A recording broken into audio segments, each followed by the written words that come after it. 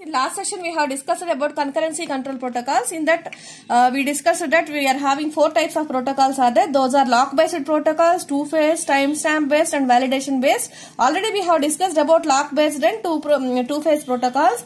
And in this session, we are going to discuss about timestamp-based and validation-based protocols. So, let us see what is a timestamp ordering protocol and what purpose we are going to use this protocol. So, the timestamp-based protocol will ensure the serializability among transactions. మనం ఎప్పుడైనా concurrent గా parallel గా transactions execute చేసేటప్పుడు inconsistencies rise అవుతాయి అని discuss చేసాం. ఆ inconsistencies eliminate చేయడానికి మనం సీరియలైజబిలిటీ అనేది మెయింటైన్ చేయాలి. ఆ సీరియలైజబిలిటీ మెయింటైన్ చేయడానికి టైమ్ స్టాంప్ ఆర్డరింగ్ ప్రోటోకాల్ వాడతాం. సో ఇక్కడ ఏమవుతుంది అంటే conflicting read and right operations ఏవైతే ఉన్నాయో వాటిలన్నిటిని ఐడెంటిఫై చేసి వాటికి మనం టైమ్ స్టాంప్ అసైన్ చేసుకొని ఆ టైమ్ స్టాంప్ ప్రకారమే మనం ట్రాన్సాక్షన్స్ ని ఎగ్జిక్యూట్ చేస్తాం.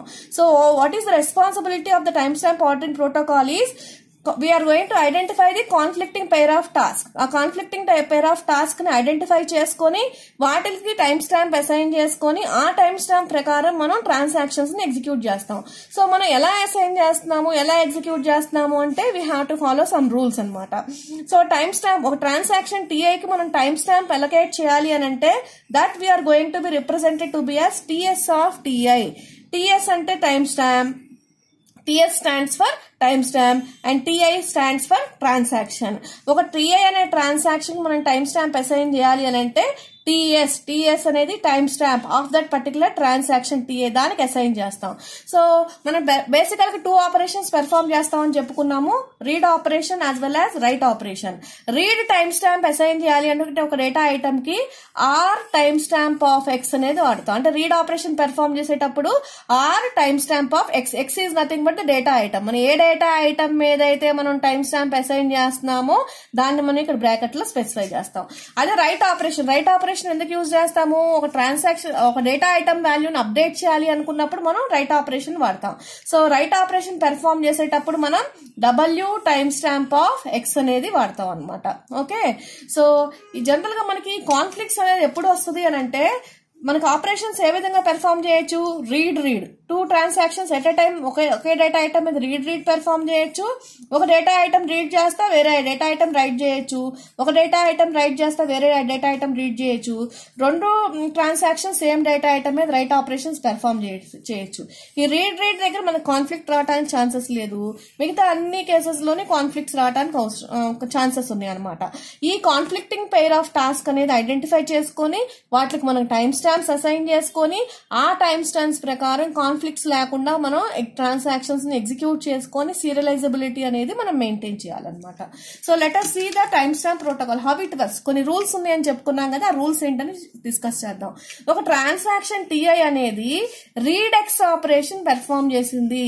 రీడ్ ఎక్స్ అంటే ఒక డేటా ఐటమ్ ఎక్స్ ని రీడ్ చేస్తుంది. ట్రాన్సాక్షన్ TI అనేది డేటా ఐటమ్ వాల్యూని రీడ్ చేస్తుంది. రీడ్ చేస్తున్నప్పుడు ఏ రూల్ ప్రకారం ఏం జరుగుతుంది? First rule, read operation perform జరిగేటప్పుడు TS of TI less than W time stamp of X. అంటే సపోజ్ మనకి T1 అనే ట్రాన్సాక్షన్ మీద మనకి 3 అనే వాల్యూ ఉంది. ఓకే, అదే W టైమ్ స్టాంప్ వాల్యూ మీద మనకి 4 అనేది ఉంది. ఈ 3 less than 4? Yes. In this case what is going to be happen? Read operation is going to be rejected. Whenever our timestamp value of that particular transaction is less than W time stamp of X, then in that case read operation is rejected. ఎందుకు reject చేస్తాము అంటే already మనం ఒక transaction right చేసేసాము, over right చేసేసాము. ఆ over right చేసిన data item ని మళ్ళీ రీడ్ చేయడానికి ట్రై చేస్తుంది. అటువంటి కేసెస్ లో మనకి ఇన్కన్సిస్టెన్సీస్ వస్తాయి. కాబట్టి ఎప్పుడైనా మనం రీడ్ ఆపరేషన్ పెర్ఫార్మ్ చేసేటప్పుడు కండిషన్ ఫస్ట్ చెక్ చేసుకోవాలి. TS ఆఫ్ TI అనేది less than W time stamp of X ఉంటే గనక దాని రీడ్ ఆపరేషన్ రిజెక్ట్ చేయాలి. అలా కాకుండా మనకి TS of TI greater than or equal to time stamp of X ఉంటే అటువంటి రీడ్ ఆపరేషన్ ని మనం ఎగ్జిక్యూట్ చేసుకోవచ్చు. అంటే 3 TS ఆఫ్ TI వాల్యూ 3 ఉండి W స్టాంప్ వాల్యూ 3 ఉన్నా, are TS of TI value 4 ఉంది. Okay, so W stamp value 5 ఉంది అని అంటే సో అటువంటి కేసెస్ లో మనం రీడ్ ఆపరేషన్ ని TS of TI greater than or equal to W stamp of X అంటే టిఎస్ ఆఫ్ టిఐ 5 ఉంది, okay, W time stamp value 4 ఉంది అంటే ఆల్రెడీ రైట్ చేసిన దాన్ని ఇక్కడ రీడ్ చేస్తుంది కాబట్టి ఇక్కడ మనకి ఓవర్ రైటింగ్ ప్రాబ్లం అనేది రాదు. అటువంటి వాటిని మనం రీడ్ చేసుకోవచ్చు. So TS of TI less than W time stamp of X ఉంటే రీడ్ ఆపరేషన్ రిజెక్ట్ చేస్తాము, లేదంటే రీడ్ ఆపరేషన్ ని పెర్ఫార్మ్ చేస్తాము. ఇది రీడ్ ఆపరేషన్ కి సంబంధించిన రూల్. నెక్స్ట్ వచ్చేటప్పటికి రైట్ ఆపరేషన్ కి సంబంధించిన rule. Okay, so if a transaction TI issues A right X operation, right X operation ని కనుక పెర్ఫార్మ్ చేస్తే అటువంటి కేసెస్ లో మనకి 3 థింగ్స్ మనం పెర్ఫార్మ్ చేస్తాం. ఫస్ట్ ఏం చెక్ చేసుకోవాలి అంటే in this case we are going to check ఆ time stamp value read time stamp value కన్నా రైట్ ఆపరేషన్ పెర్ఫార్మ్ చేస్తున్నా కూడా మనం ఇక్కడ చెక్ చేయాల్సింది ఏంటంటే ఆ ట్రాన్సాక్షన్ యొక్క time stamp value read time stamp value కన్నా తక్కువ ఉందా అని చెక్ చేసుకుంటాం.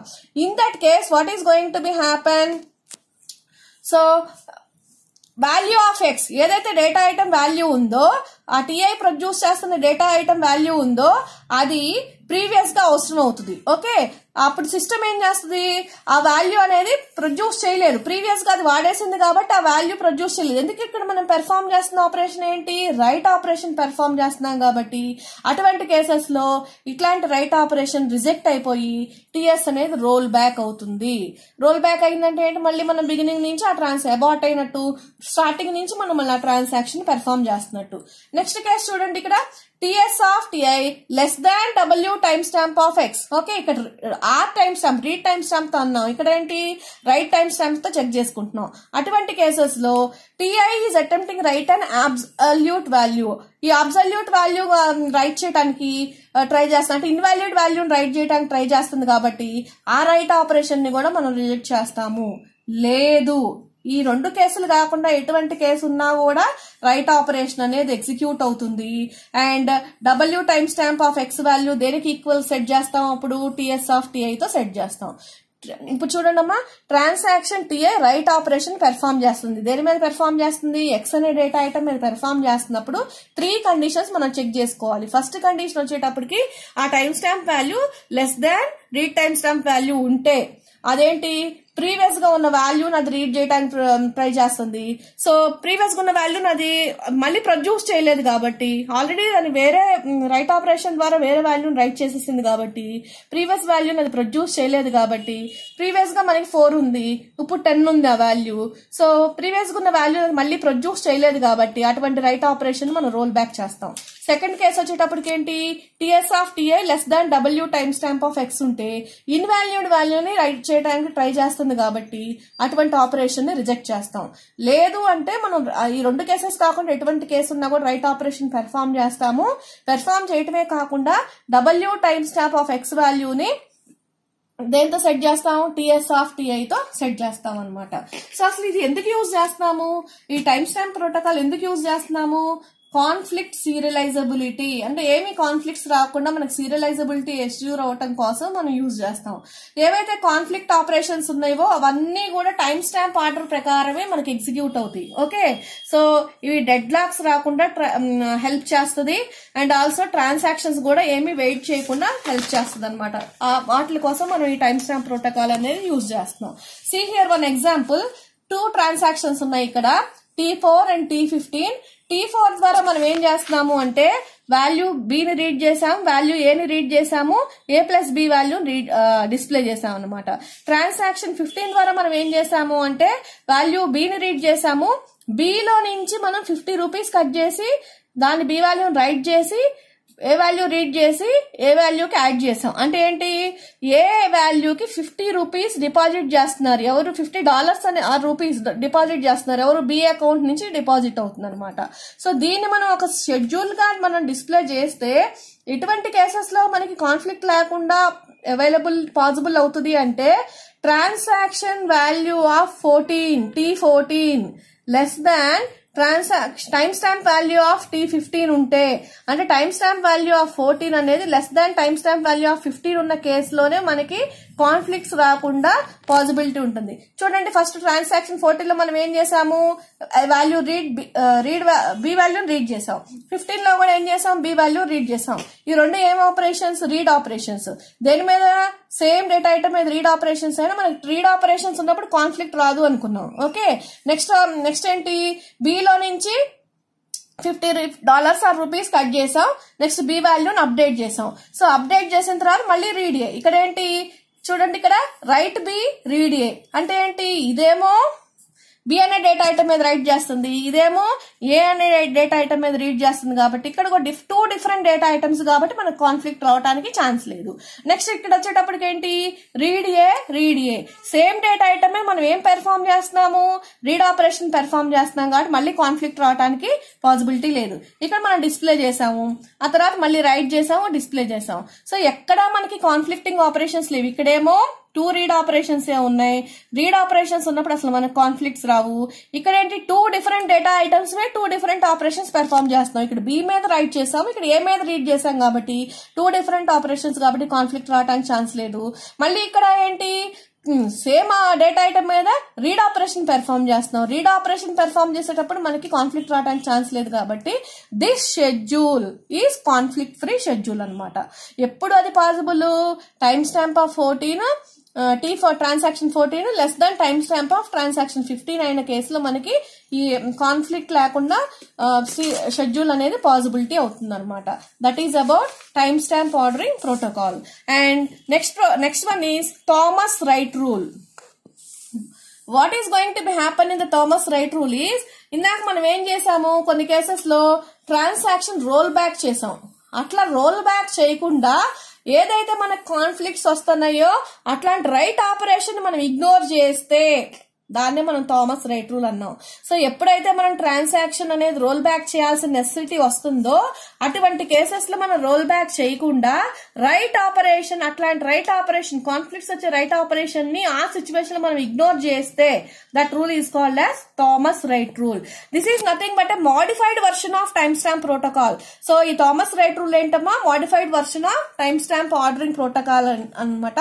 ఎప్పుడైతే absolute right operations, invalid right operations ఉంటాయో అటువంటివన్నీ కూడా సర్టన్ సర్కమ్స్టాన్సెస్ లో మనం ఏం చేస్తున్నాం, ఇగ్నోర్ చేసేస్తున్నాం. ఓకే, సో అలా ఇగ్నోర్ చేయటం వల్ల ఏంటి, మనకి రీడ్ ఆపరేషన్స్ ఎప్పుడు అన్చేంజ్ గానే ఉంటాయి.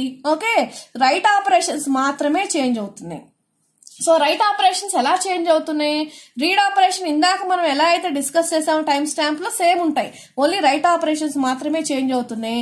ఒక ట్రాన్సాక్షన్ టీఐ అనేది రైట్ ఆపరేషన్ పెర్ఫామ్ చేస్తుంటే సో మళ్ళీ 3 కేసెస్ వస్తాయి. ఇక్కడ చూడండి, TS of TI less than or time stamp of read time stamp of X ఉంటే ఇది ప్రీవియస్ వాల్యూ ప్రొడ్యూస్ చేయలేదు కాబట్టి ఇట్లాంటి రైట్ ఆపరేషన్ మనం రిజెక్ట్ చేస్తున్నాం కాబట్టి ఇటువంటి సిచ్యువేషన్ లో రోల్ బ్యాక్ చేయక తప్పదు, టిఐ అనేది రోల్ బ్యాక్ చేస్తాం.